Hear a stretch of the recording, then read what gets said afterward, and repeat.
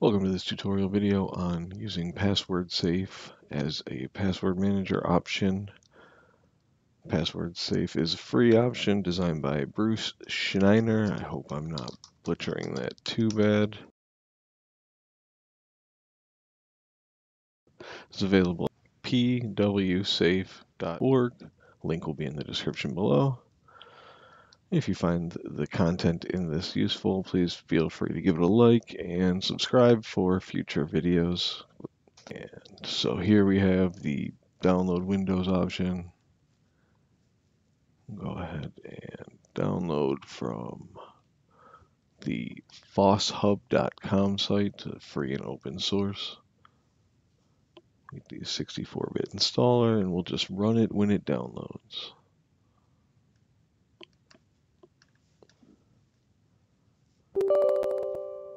Give this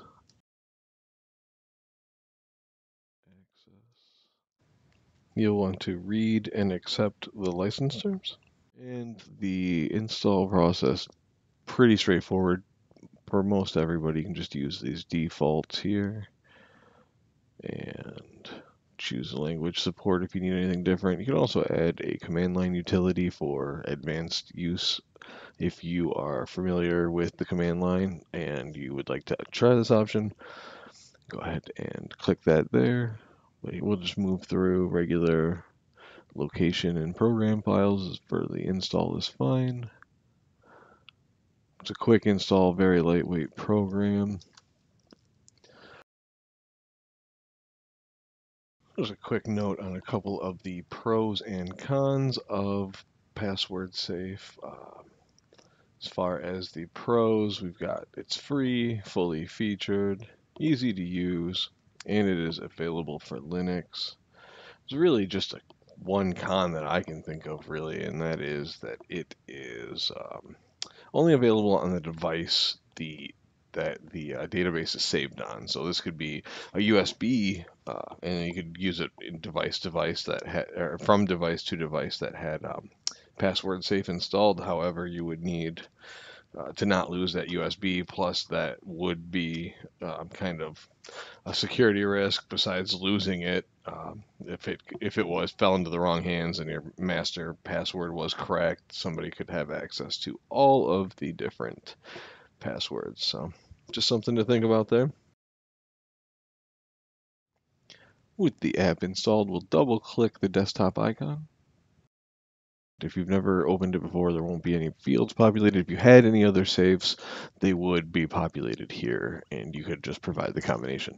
Since we haven't, we'll go ahead and click the new button. Default name is fine. You can note the location is going to be in Documents, My Safes. And go ahead and we'll just give this a complicated and difficult to guess password.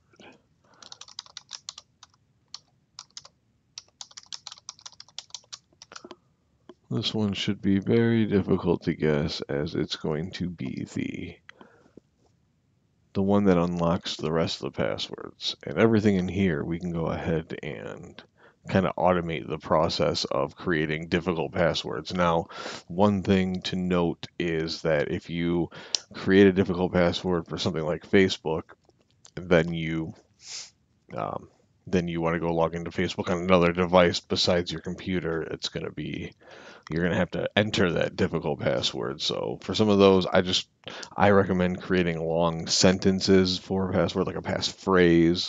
The lazy brown fox jumped over the fence. I mean, throw in some special characters, and that's an amazingly difficult password, even if it is a random. But I mean, it's a more known one, so you might want to flip up your saying either way.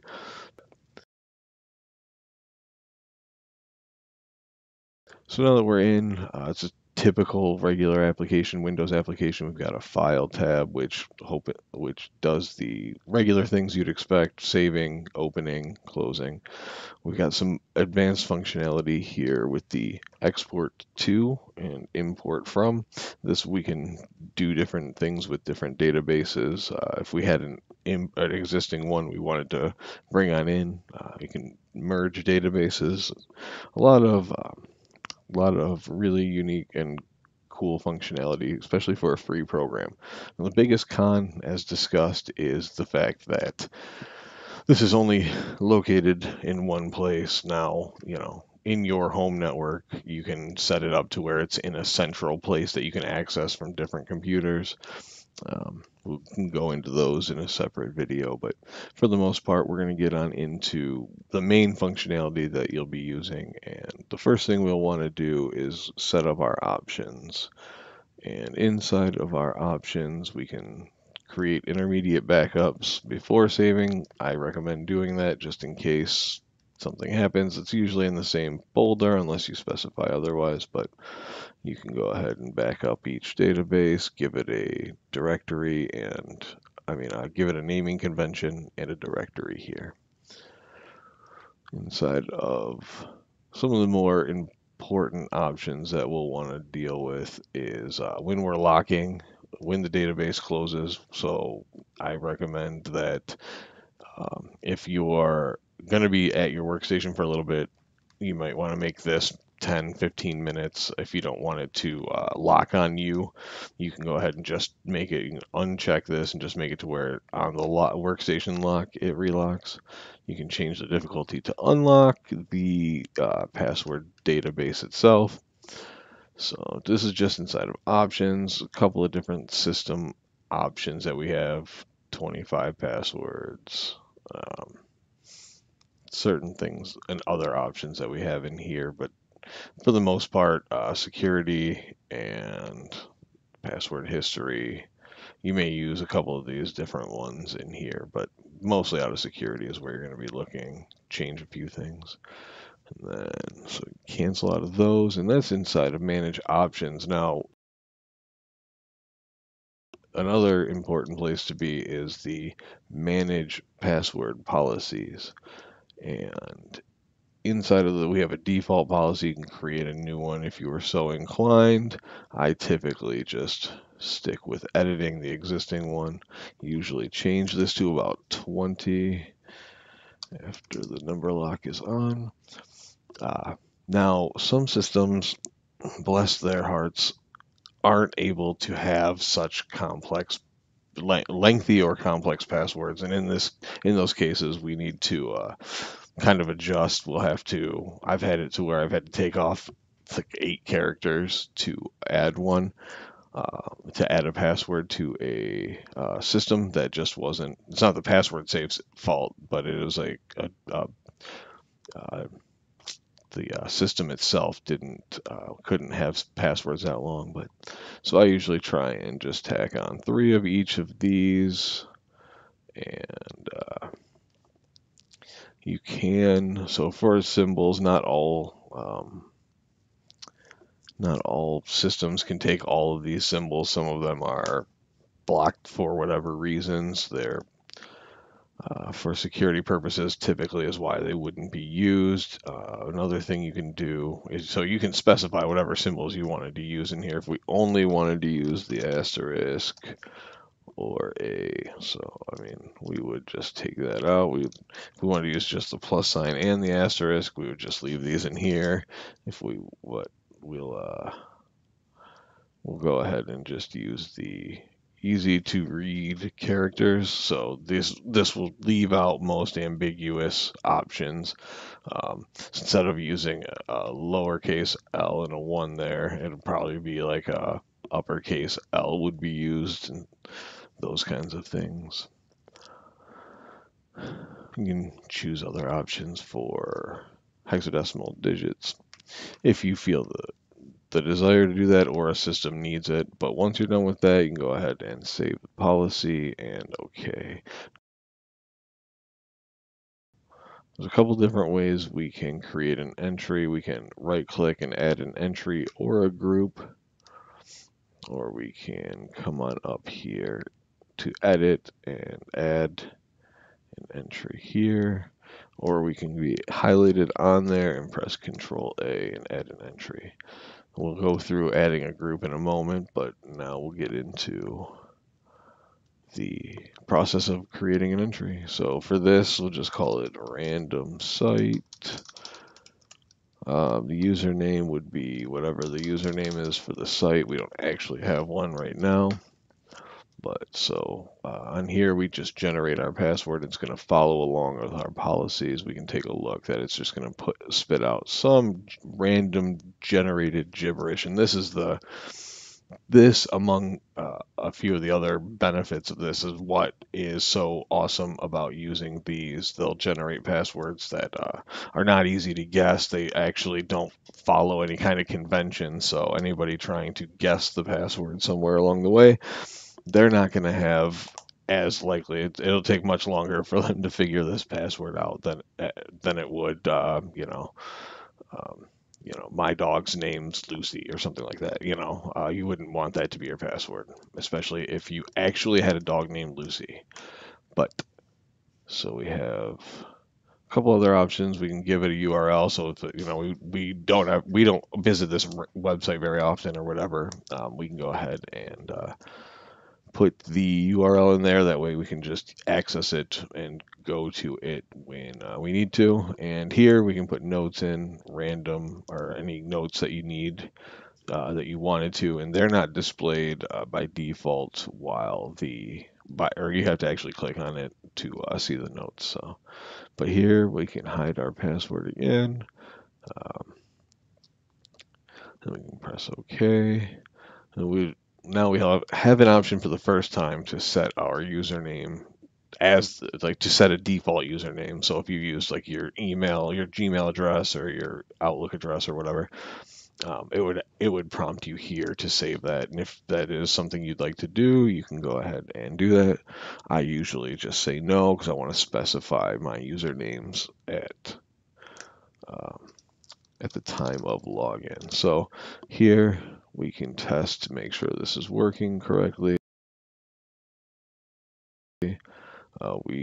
If we double click on the entry, on any entry, we will automatically copy the password to the clipboard. So we've done that. I've double clicked and here is an OK. So if we go over here and do a paste, we should get our password. All right. So pretty standard. If we had another entry in here, let's add another one. No group yet, and we'll just add second. Um, Another user, generate random password, and OK. Now if we click on this one, and eventually you'll get to a point where you'll just say don't remind me again, and then come on down here, and it'll be whatever the totally different string is. Pretty useful technology. Again, the biggest limitation to using password safe is that it is limited to the device that the database is on. So here we'll focus on adding a group, and this will be group 1. And inside of group 1, we can create. Now we did that with a right click add group, but we could have done that in a couple the same different ways where we add group in here. Doesn't look like there is a keyboard shortcut for it, but you can add group in here or the way we just did there. And once you've got a group created, you can just add a group inside of here. So this would be group 1 account, and then another username, random user 2. Just generate and OK. And now we'll have this site. So if you were using, you could imagine that this is Facebook, this is just social media folder, and then you could, Twitter or whatever other socials that you have, your financials, your banks could be in another group, and they can all be condensed. If you find that, you created one and you'd like to put it in the group, it's as easy as just dragging and dropping. And now random site is also in there. And I want to cover editing a entry. So let's say that I wanted to change the password, or I was forced to change the password here. We can just right click on an entry. You can also have it highlighted and click edit entry as well. come on in here and we can just say super random. We'll just make a super random password here. And go ahead and show. And that'll apply it to the confirm password field, even though that looks kind of like a jumbled mess of characters here. Scrambled version of this one here. So we hide it again and come on down here and apply. Click OK. And then if we come on in here, open up Notepad or go to our site and copy paste, Control V or right click and paste, we should get our value that we just edited to. And that is how you edit an entry in pwsafe. Pretty useful for the fact that it's free and it is a awesome tool to use. I recommend it highly, and in future videos we can go over there's actually also biometric authentication with YubiKey and other options, but there's definitely some really nice functionality in here. It's a really well put together product and pretty easy to use after creating a few. It's pretty stock and standard with your right click for doing a lot of the functionality. You've got a couple keyboard shortcuts and whatnot. Appreciate taking the time to watch the video. Don't forget to like and subscribe for future content.